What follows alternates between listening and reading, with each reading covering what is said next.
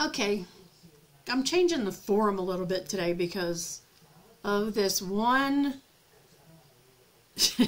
one song that's out. It's been out since May, actually. So it's been out for almost 3 months. And all of a sudden, everybody gets in an uproar. So I'm going to talk about anger. It's never a good thing.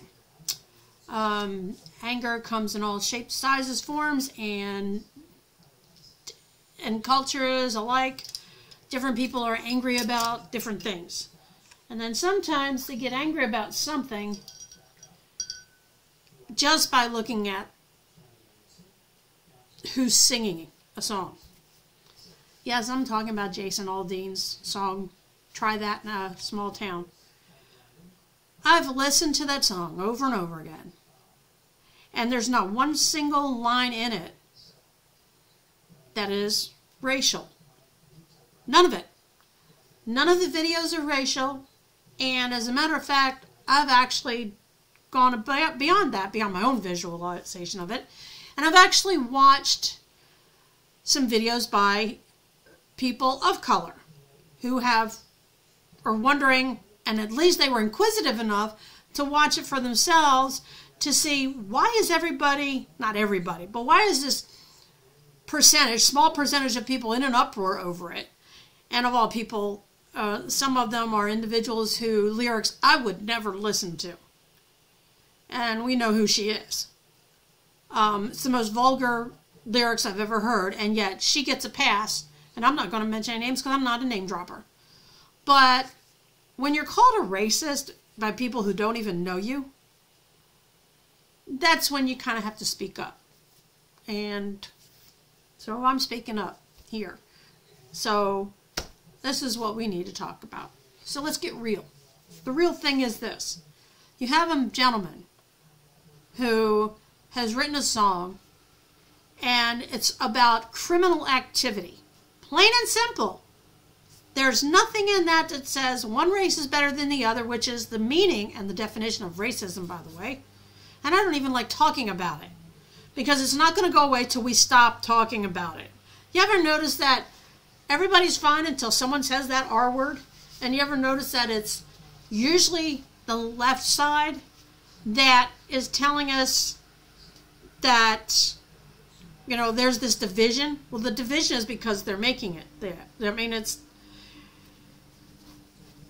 the world has gone haywire. I mean, now we have people that are victims of a crime, and now they're looked upon as if they're the criminal, and the world has turned topsy-turvy, upside down, and that signs the last times. And yes, I said it, and I said it here, that these are signs of the end times. And if you don't believe in them, then you need to read the book. And if you don't believe the book, then you're going to be SOL when that day comes, because he's coming back. So back to the anger thing. People are getting angry at this song. And there's other songs out there, I'm sorry, that are a lot worse than this one is. And they get a pass. There are so many rap songs and other kinds of songs that shouldn't be played. And yet this is someone stating fact. You know, people think they can go up and carjack a person. They can go up and just blindsidedly hit some old lady, you know, go into a liquor store and rob it, and that's okay. So that's what this song talks about. Nowhere in it does it say anything about racism. Nowhere. Not one of the video clips is predominantly showing one race or the other in a bad light. They're all evenly spread out. There are actual video clips, news clips, that were put on the news. Did anybody have a problem with them when they were on the news? Well, we should have, because those kinds of riot and so-called peaceful protests, which weren't peaceful at all, should never happen. This is America. I mean, this gentleman, Mr. Aldean, is speaking of how in a close-knit community, a small town, people look out for one another. And why is that wrong now? Why is it all of a sudden wrong for people to band together and be supportive of one another, to help one another out? Why is that bad now? I don't get it. And people are hating this man, and they're hating this song, and they're saying it has all these dog whistles and trigger, whatever the heck you want to call it. And I'm like, are you kidding me? Are you seriously kidding me?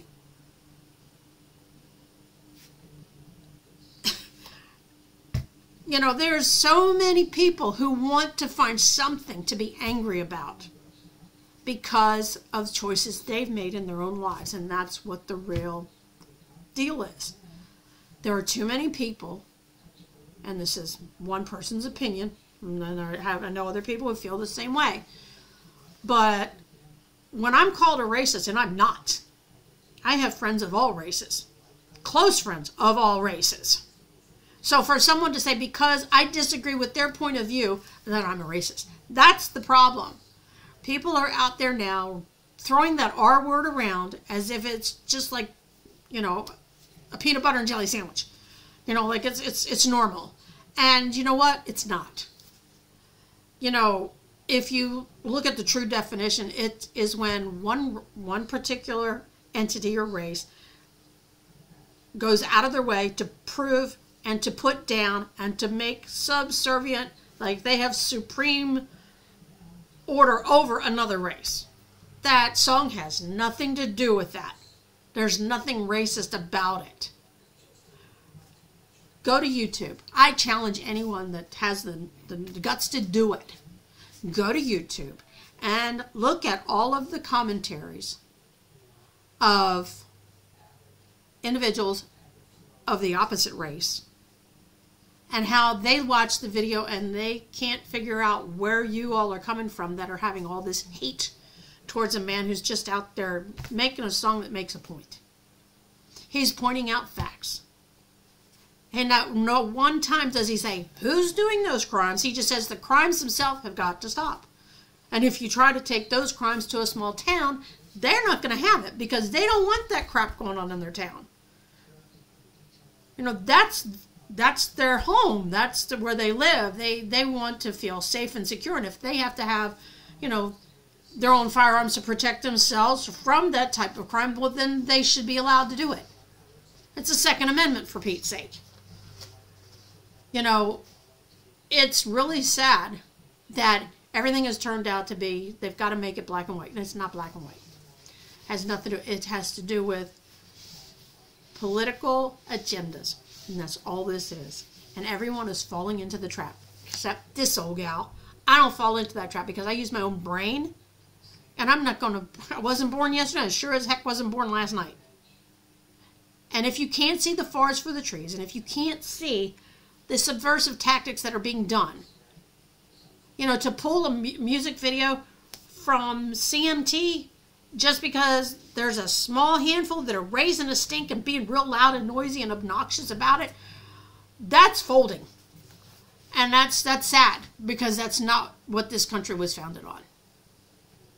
You know, freedom of speech. Yeah, unless you're one color or the other, I guess. But not in my world. We may have a difference of opinion, but I will never call you anything like that word. Because that's not between me and you. That's between you and God. You know, to call someone else the R word, then they have a problem. Because there's something going on that makes them think they know what it means when they really don't. The ones that do know what it means don't use it. You understand what I'm saying? We're not living in Hitler's day, okay? But we are living in a day where people are too busy using their energies to hate on each other when they should be supporting one another and figuring out how to make it through excuse me, finding a way to make this world a better place to be in. Hate's not going to do it. Drugs isn't going to do it. You know, there's crookedness everywhere. So where are the ones that do know right from wrong? Why aren't they standing up? Because they've been intimidated. Because they've been beaten down. Because of all those people that they are afraid of. Well, you better stop being afraid and start standing up for your rights and standing up for the fact that if someone's singing a song, it's not hurting you. It's not harming you. It's words, it's music. I mean, good grief. If I thought music hurt me, I would be out. You know, there's a lot of lyrics out there that, and you know the ones I'm talking about, demeaning women, bashing the relationship between a man and a woman, and making it something vulgar and ugly. That's not what music's for. And it shouldn't be for that. That kind of music gets stuck in a kid's brain, and then all of a sudden they think that's real life. Because it stores it right here.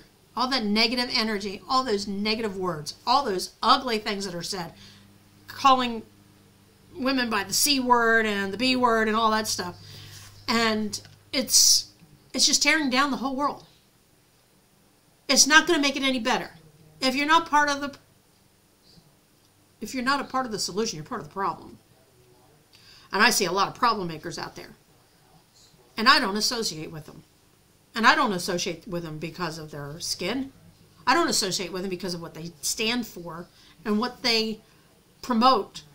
All this ugly hate, and it's supposed to be about love. The Bible says you're supposed to love one another as Christ loved the church. The church, defined as everyone on this earth that God created. We are the church. So why are we hating on everyone? Why are we hating on people in the church when God says we're supposed to love each other? And love doesn't mean that you get in bed with them. Love means that you treat them with kindness. You treat them with respect. You listen to their views. You may disagree with them. Agree to disagree. And the world goes on. But this business of trying to tear up one song and there's nothing in it that has anything to do with what it's being accused of. None. None whatsoever. People are getting triggered by a truth. You know, the truth will set you free. And that's a fact. Because what happens when you lie? When you lie, you start saying another lie. And you'll say another lie. And so after a while, you don't know what's the lie and what's the truth. And that's what a lot of our politicians are doing to us. They're making us think their lies are truth, and they're not. And so part of that has all festered. The media jumps in on it, and they're the biggest proponent of it. And that's why people don't know the truth anymore. Because they're not using their own brain. They're believing the garbage that they hear. And where is the humanity? We're all human. Where's the humanity in our human? Where is it?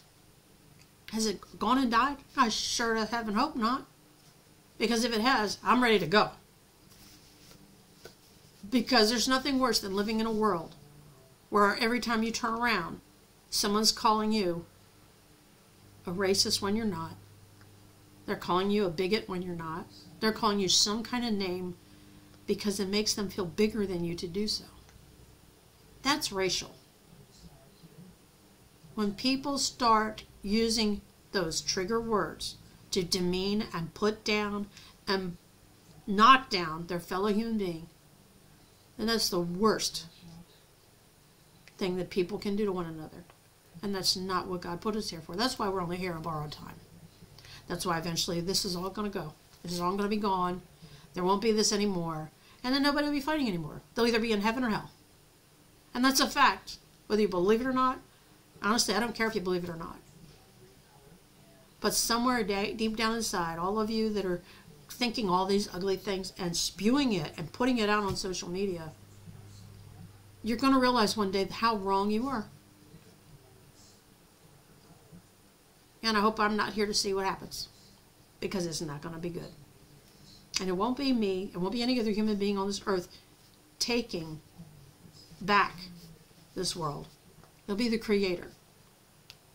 Vengeance is His. Not ours. Not us two-legged creatures walking around on the earth. We don't get to vengeance. He has the ultimate say-so. He created everything. And to be going on about a country song and none of the words in the lyrics say anything about lynching anyone or hanging anyone or, you know, pursuing another race or anything like that. And the people that are saying it, you're crazy. You're absolutely crazy. So You can leave a comment if you don't agree with me, do agree with me. Honestly, I know the truth, and the truth is there's nothing racial about that song. But the people who are racist are making it racial. Think about that one. I'll leave you with that. If you want to talk more about it, let me know. We'll talk more. Because right now, I just could not get over how strong hate is right now, that it would go to the extent of attacking someone who wrote a song when words don't hurt. They may bother your feelings, but they don't physically hurt you. And those of you who say that all those things that you're saying about this song, you need to reevaluate some things. You need to look at all, like I said, I challenge you to look at videos on YouTube of individuals of your culture, whatever your culture is, and see what they said when they watched the music video.